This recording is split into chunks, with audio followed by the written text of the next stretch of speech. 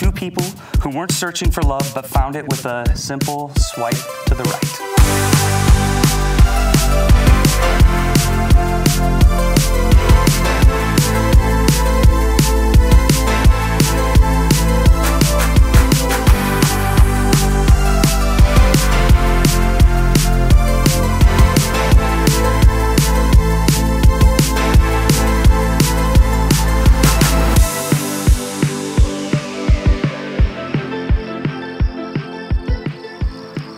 Nate, the moment you've been waiting for, you may kiss your bride.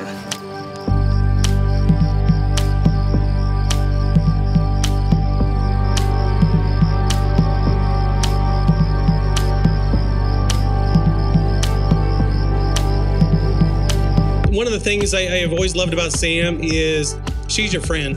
She can read the room. She knows how you're feeling. She knows if she needs to go up and help you. Am I supposed to look yet? Take a look. Aww. Beautiful Sam. I love you. I love you too. Thought I had my stuff together better, but no, I lost that immediately. This relationship began in a small town in Indiana with no clear expectations for the future. I know that Nate and Sam have already expressed their gratitude to each one of you for being a part of this day. My darling daughter, my firstborn, I'm just so proud of you.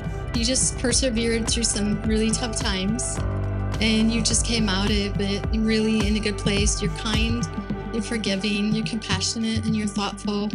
And I'm just very, very proud of you, Sam. So we took a day trip, my now husband and I did, met them in Bloomington, spent the whole day together, hiked, got meals, and it was like an epiphany moment for me where I'm like, wow, these are not two people doing their own thing and just dating. These are people who are making decisions together and like really, really working well as a team.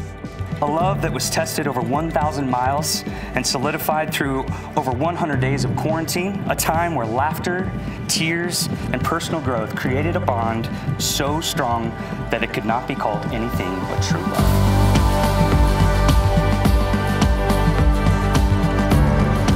I, Nate, stand here ready to take you, Sam, to be my wife, my best friend, and my lifelong partner in marriage. As husband and wife, I know we'll be able to work together to continue growing as individuals and as partners in our new life together. I promise to listen when you don't feel heard, see you when you don't feel seen, and allow you to do the same for me, because you already do that so well.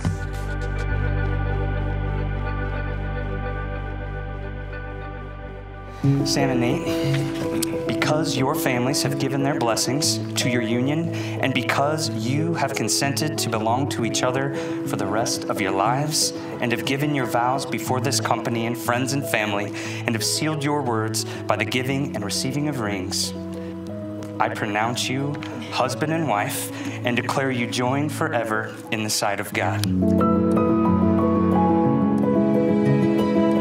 Nate, you're loyal, you're committed, you're considerate, and you're always making sure that Sammy's happy. And I'm just so happy, and I feel like this is what we prayed for. He listens and he really cares. But the true favorite thing is just how much he loves my sister. Because I have no doubt in my mind that he'll love her forever and that she'll always be his first priority. All the reasons that you are a good friend to me and everybody else over here is what's going to make you a good husband. You know, you are very thoughtful, you're caring and considerate, you know, you bring that into everything that you do, from your work to your friends. I'm sure that you will bring that into your marriage as well. I've really always wanted to grow up to be her. Everyone loves her and she's like the most beautiful girl in the world, and she's so brave and strong in ways that I could never even dream of being. And she really is the voice for me when I don't want to say anything, and she'll be the voice for anyone.